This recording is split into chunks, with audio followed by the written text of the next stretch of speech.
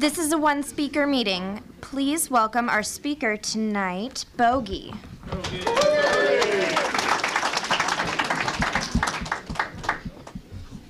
Hi, everybody. My name is Bogie. I'm a grateful recovering alcoholic. For those of you listening at home, I'm about 6'4", about 225 pounds, and I'm built like a Mack truck. At least when I'm drinking. You know, it's funny that this thing's being recorded because Dave, who records, has given me over the years, upwards of 50 or 60 CDs. And I travel for a living, and I'm all over the world, and a lot of times I can't get to meetings. And those CDs have saved my ass. I have just on my iPod 50 meetings, and I can pull one up a day when I'm on the road and just, dial in and hear the message and hear somebody speak the language, and I can get back in touch with what it is we do here. And, if you're new and you're wondering, just what the hell is it we do here? I can tell you, for me, it's about growth and it's about love. And I knew nothing of either one of those before I got here. And I know a whole hell of a lot more now, but I still am learning, more every day. And it's a really, really great thing. So since there were 1,000 birthdays and 300 million chips, I have approximately 25 minutes, which is awesome for me.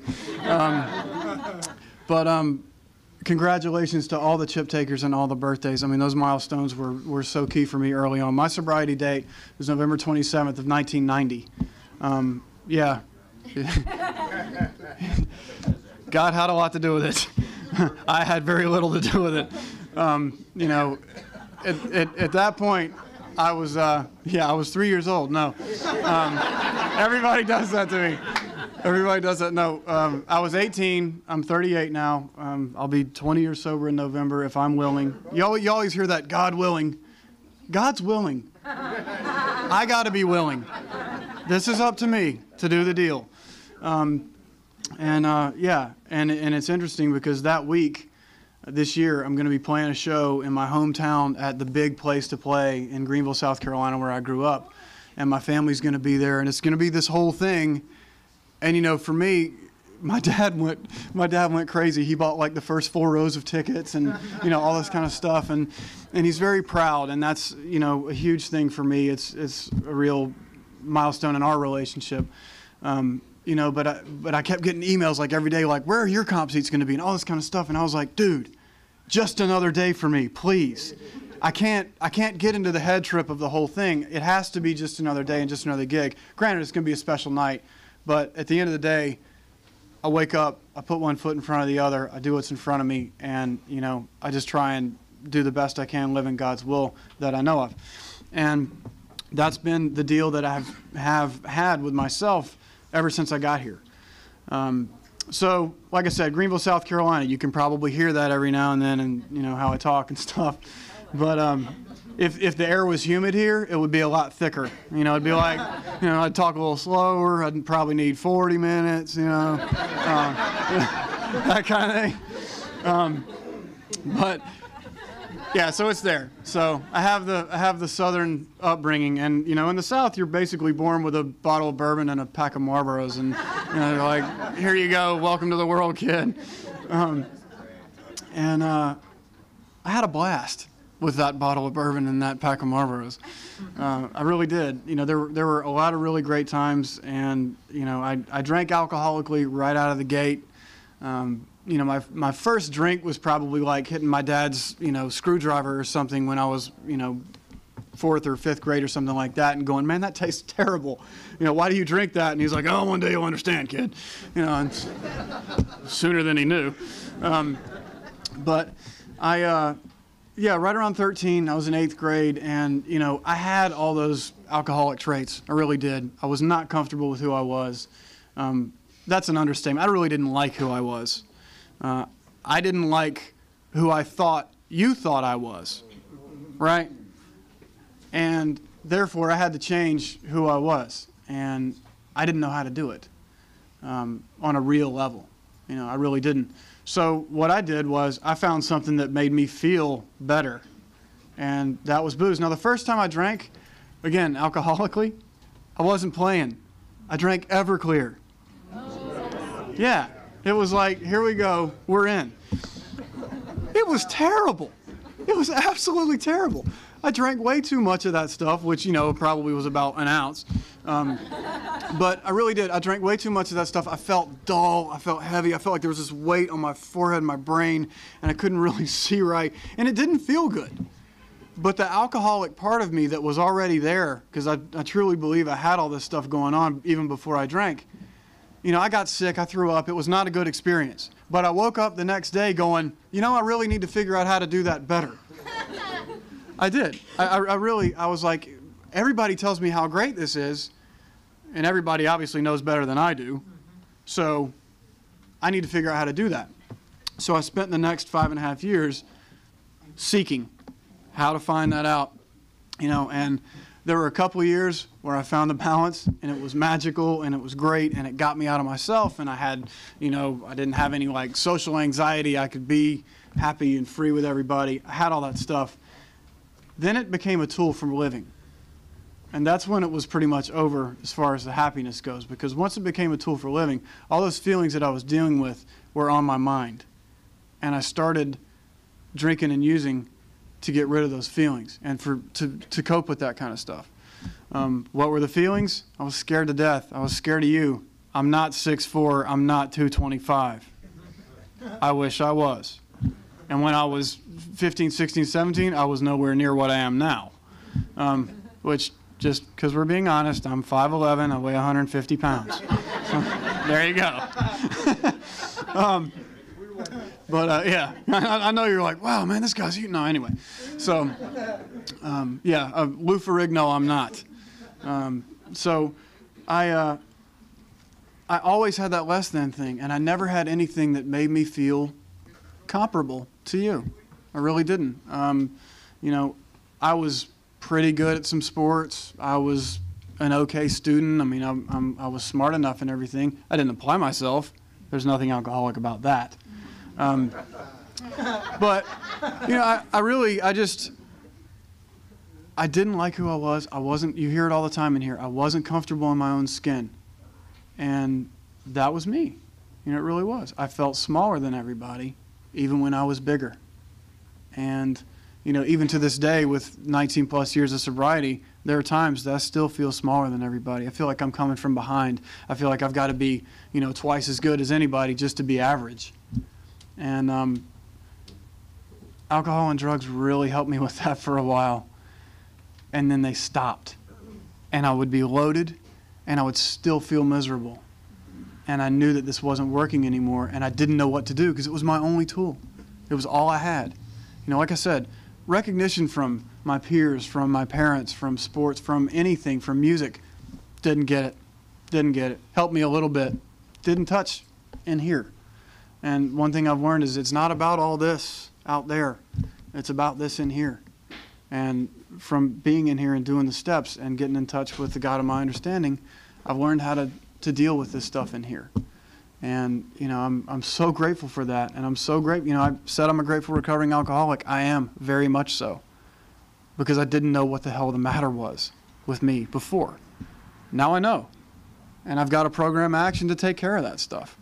So it went pretty much like this. 8th grade, pot, drinking, stuff like that. 9th grade, same thing. Again, drinking alcoholically, not obviously every day because I had to have some semblance of, parental guidance. And, I had to fool some people some of the time and, all that stuff.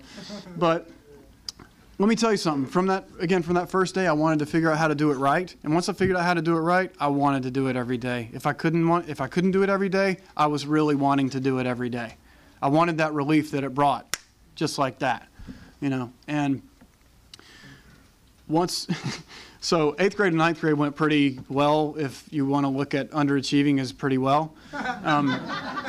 And so my folks were like, well, and oh, by the way, let me give you a little family history. Okay, so my folks were divorced when I'm like 4.5, 5 years old. I live with mom.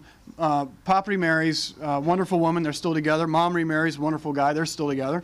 I have 2 sisters, and then when my mom remarried, I got 4 more. and they're all older. So I'm the youngest, and I'm the only boy of 7. So you learn a few things about women that way. You learn how to treat them, and you learn how not to treat them. My problem is that I confuse the two on a fairly regular basis.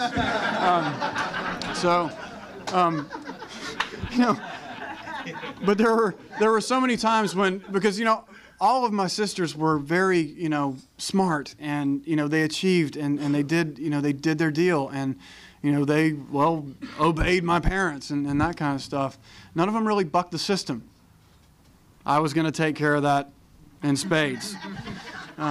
So I did in the 8th and 9th grade, and my grades weren't very good, and they were worried about me, getting into college and things like that. And so my dad said, well, I've got a great idea. I went to this boarding school when I was young, and it was perfect for me. It'll be good for him, and that's where you're going to go. So I went to boarding school for 10th and 11th grade. If you put a bunch of kids in the middle of nowhere with the parents' money and very little supervision or, at least knowledge of the kids, stuff's going to happen. And not necessarily good, wholesome stuff. That's where the drug thing really took over for me, because everybody was there and everybody was doing things. And, I had always said, I'll never do this. I'll never do that. Like, I never wanted to do acid, and I never wanted to do coke and all that kind of stuff. Well, that first year at boarding school, we took right on care of that. And, I remember a friend of mine asking me, do you feel any peer pressure? This is when I was a couple of years sober. He's like, do you feel any peer pressure or anything? And I'm like, no. The pressure's internal. It's not from anybody else. It's from in here. It's this stuff that I got to take care of that provides the pressure. So, nobody ever came up to me and went, dude, you're doing this now. I went, hey, what are you doing? And so I got into it. And so 10th and 11th grade, I was all in it. I never did crack. I never did heroin. Those were lines that I drew. Obviously, the lines on the coke and the acid never worked out for me. The reason I never did crack or never did heroin, I never had the opportunity. Okay? I wasn't around it. It just wasn't there. If you're a crackhead, if you're a junkie, welcome to Alcoholics Anonymous. We're all here for you. The steps will work the same for you as they have for everybody else in this room. I've known it my whole sobriety. My first sponsor, junkie. My second sponsor, drunk. The whole deal. I mean, these steps are universal. They can work for people outside of addiction and alcoholism as well. There are programs for that too. And it's a really beautiful thing to watch somebody, even, in here or out there, start working this thing, and that light come on in their eyes, and their lives change. It's a beautiful thing. So around the middle of the 11th grade, I started going, I think I might be doing this stuff too much, because it was, and because it had become my tool for living. And I sought out this guidance counselor, and I talked to her about it, and she sent me to this clinic in town, and the boarding school was in Virginia, in Lynchburg. And so she sent me to this clinic, and I met with a therapist there. You know the place? You went to Hargrave, didn't you? No, I didn't. I had to wrestle those jackasses, though. But no, I went to VES. But so she's up there going, I know that place, I know that place. Anyhow, I went to this evaluation, and I'm honest with the guy. I don't know why, but I was. And he says, well, at the end of it, I'm like, so what do you think? Is there something very wrong with me? And he's like, well, you're... Nice bike. He says, you're a borderline case. And I didn't really dig the sound of that at all. And I was like, what do you mean? And he said, well, you can either keep doing what you're doing and it's a phase and you'll grow out of it, or you can keep doing what you're doing and you can become chemically dependent. And I really didn't like the sound of chemically dependent. That wasn't on my agenda of things I want to be when I grow up. So I stopped. I drank like a fish, but I stopped doing the drugs. And that lasted, I don't know, maybe 3 months. And then I was at Berkeley in Boston for a summer session up there. And, I was blackout drinking the whole time. I mean, really fun stuff. And, 17, walking around the streets of Boston, not knowing my ass from a hole in the ground, hammered. Not a good idea. From the South, no less. Where I come from, everybody's like, hey, how you doing on the street? Everybody in Boston's like, fuck you. I'm like, okay.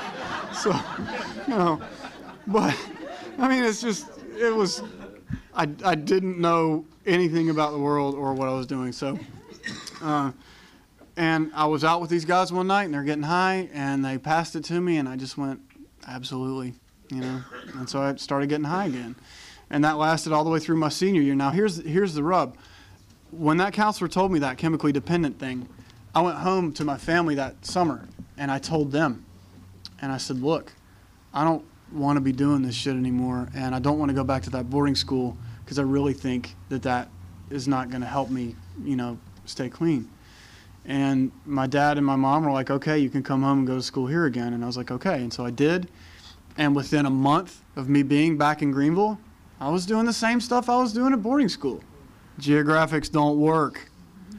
It would be really great if they did, but they don't. So, you know, my senior year, I kept doing the same stuff. And then I went to college, and I lasted all of 3 months. And at the end of those 3 months, the dean called me into his office, and he said, you know, son, you can go home now. And I went, but I haven't taken exams yet. And he goes, you're not going to pass. My response, but I haven't taken my exams yet. He goes, son, you don't understand. We do freshman grade tracking. Every class you miss, we take a point off your average. You could make 1,000 on your exams, and you're still not going to pass. So we're going to let you withdraw, save your GPA.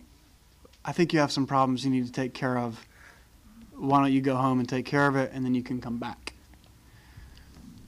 And I went, and I walked to my girlfriend's house at the time, mortified. And she opened the door, and I just burst into tears. You know, I was humiliated. I had utterly failed. And I went up on her bed, and I'm laying there by myself, and I'm looking at the ceiling, and I said it. I said, God, just get me out of this. Just, I don't know what I'm doing. Just get me out of this. I had no idea that a week later he was going to get me out of it by getting me into treatment, but that's what happened. So I went home, and this is one of my favorite stories to tell, and then I'll get into the recovery part of it. But I went home, and I had a meeting with my dad and my mom at my dad's office. My dad's a stockbroker. He's a very much by the book, by the numbers kind of guy. And he's like, well, you know, here's what's going to happen. You're going to live at your mom's. You're going to follow her. My dad, remember, bourbon, Marlboros. You're going to live with your mom. You're going to do this right here. You're going to follow her rules. You're going to have to, here's what's going to happen if you don't live with your mom. You're going to have to get a job. You're going to make X amount. He's got a graph, like in a dry erase board. He's got a dry erase board in his office with my life on it. You know, option A, get a job and pay rent and all this kind of stuff. And it's like, he's got all my expenses broken down. And he's like, so you got your car insurance, you got your health insurance, you got your medicines you need every month, you got gas in the car, you got rent, you got, okay, well, Bogie, it looks like, you know, after everything's said and done, you've pretty much, well, you're going to have about $200 in the hole and you haven't even eaten yet.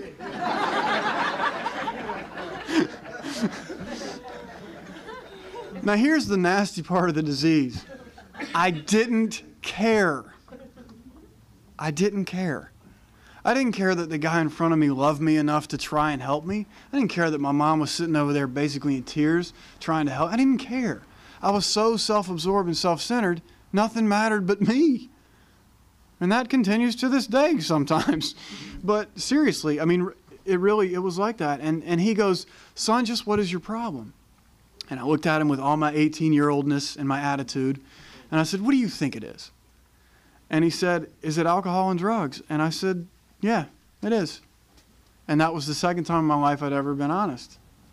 And the tone of the conversation completely changed at that point. It was, look, we'll get you help. We'll do whatever we got to do. You know, he took it very seriously, and so did my mom. And, you know, I was like, no, it's cool. I got it. I'll take care of it. Not a problem. Of course, I just said it was a problem, but no, it's not. No. You're helping me is going to be a big problem. So the next, I guess that was right before Thanksgiving, and that Monday, I went to meet with a family friend that was a doctor, and I went and I found myself being completely honest with him. He was telling me all about, you know, his excursions in school and, what he did. He's like, yeah, I majored in girls and fraternities and, drinking and all that kind of stuff. And I was like, yeah, me too. And, and we're just talking like two alcoholics talk. He was 12-stepping me and I had no idea.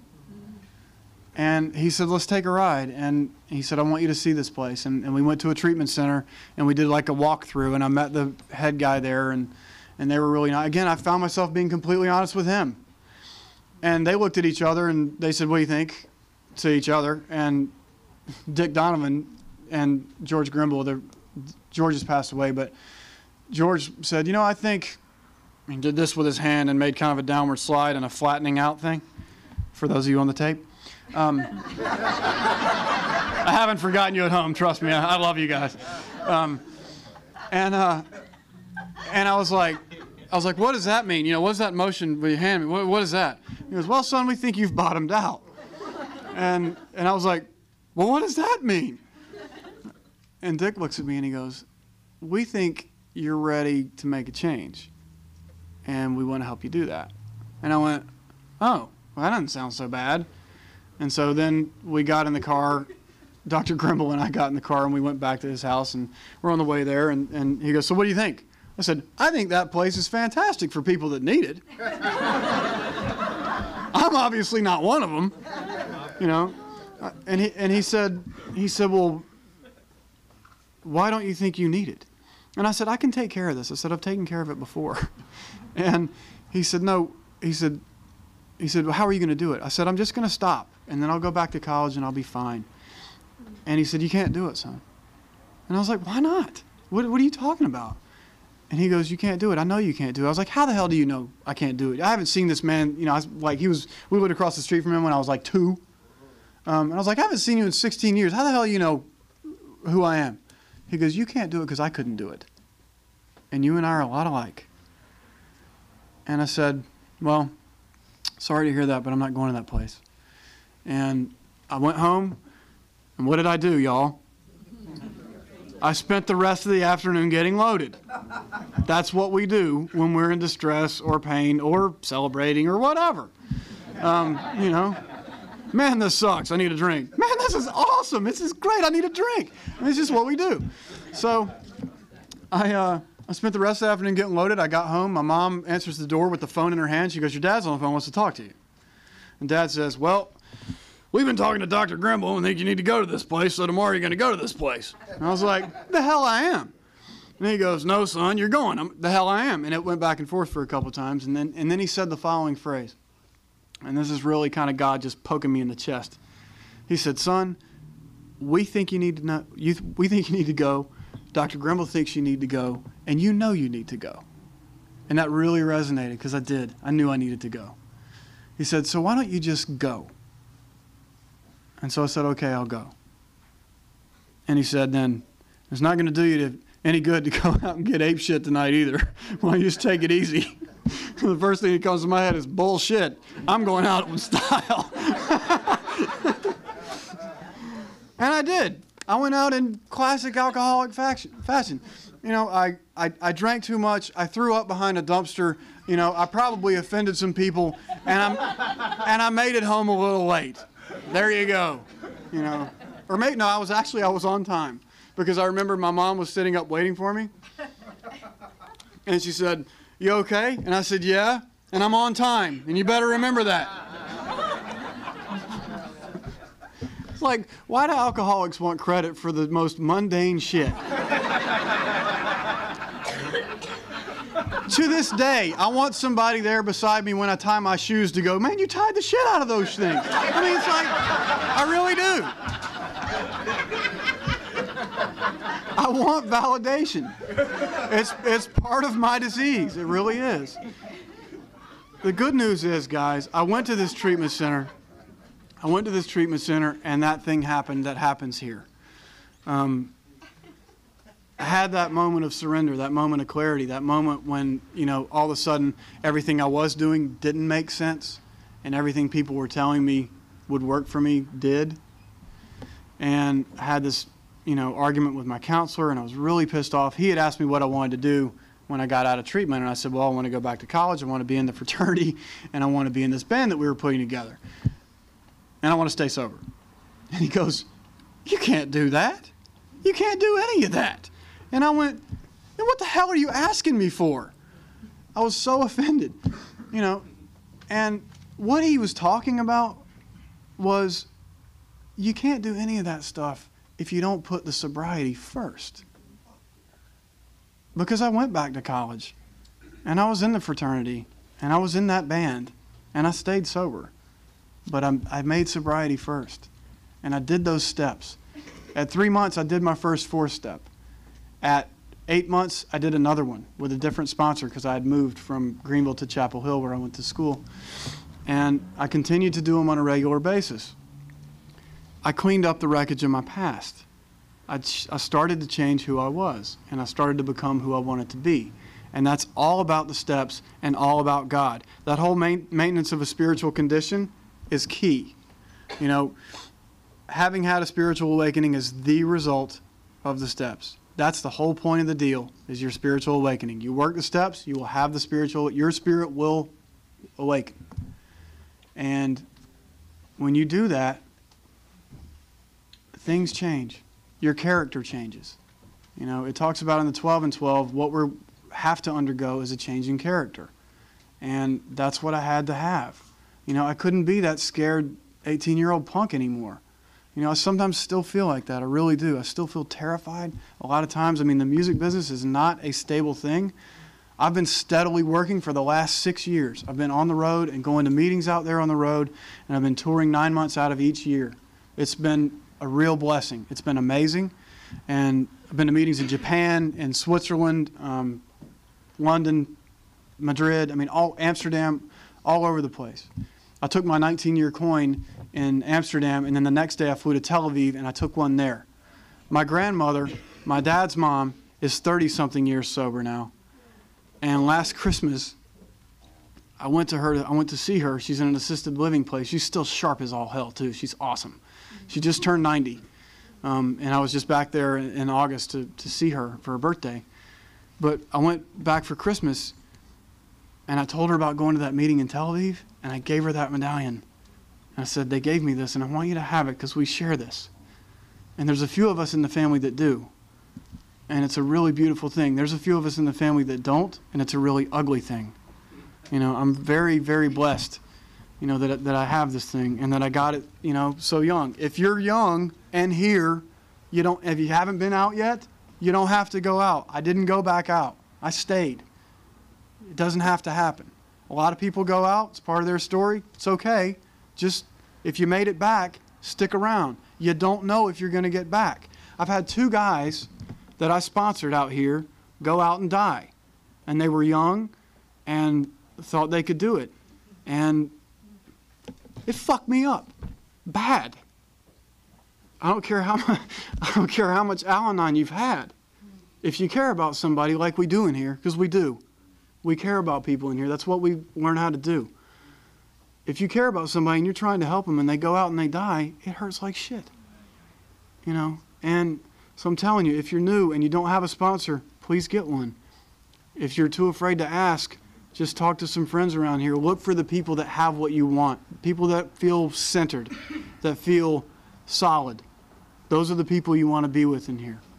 So, you know, anyway, so I share this kind of thing with my family and stuff, and it's been an amazing experience, but the steps are really what this thing's about. This meeting is, on the coins, there's the triangle and the circle. Unity, service, recovery, right? The meeting is unity. That's where we all get together, and we're here. I hear you. And I got 5 minutes. That clock's wrong. You see the clock that's wrong? Yeah. Okay. Just so I've established that I'm right and the clock's wrong. I appreciate the heads up, though. I'm sorry about that. All right. Those pesky birthdays. So anyway, the meetings are unity. The steps, the book, the program, that's recovery. Service, helping the meetings run, sponsoring people, that's the other part. You have to have all 3. You have to. Please do this for yourselves. It is a beautiful, beautiful thing. And thank y'all for being here for me. I'm really glad to be here. Thank you.